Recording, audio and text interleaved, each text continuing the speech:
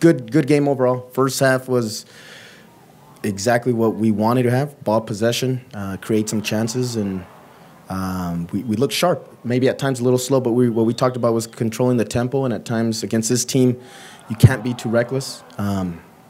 They are very good at when they win the ball to spring players forward, and any time they recover the ball. So it was really times to when it was the right time to speed the game up and looking for the right time to slow it down.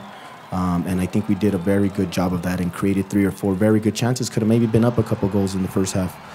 And then we fell asleep for an instance. But overall, I thought a very well-rounded first half. And then the second half, maybe a little bit of fatigue kicked in.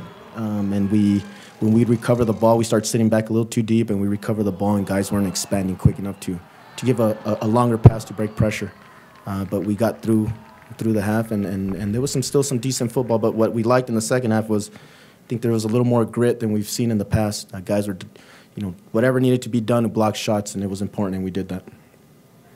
Well, it feels good to come out with the victory, but they've been the same every game we've played them. They're dangerous on the counter. They probably do it better than anyone else. Their speed on the counter is hard to deal with. And being a young team, if you give up silly balls in the final third, in your own third, or maybe the middle third, and you can get in trouble. And I thought our guys did a very good job defensively, and not just our back line, but everyone. When we lost the ball, there was a sense of urgency to try to delay and allow numbers to get back behind the ball. They caught us a couple of times, which is going to happen in any game, but I think that was our best that we've dealt with it throughout the year against them.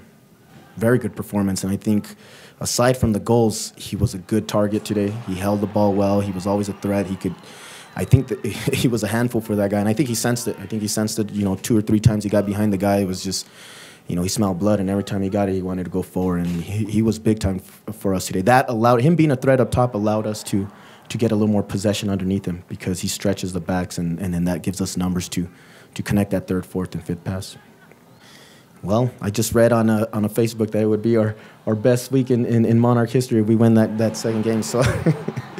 So, no, we want to. Actually, that was one of our other better games in the season, was against Seattle. In Seattle, we were good defensively. We got in the attack. I think we missed some very clear chances, and it's hopefully just ride the wave of having not only this performance was good defensively. I think OKC was good defensively, and the spirits were high. And Sacramento, we went over there, and the guys were committed to defending, and we see that commitment again today, and we just added a little more quality on the ball. So we hope the guys, this will be a sign of maturity, and hopefully see if they've matured throughout the year.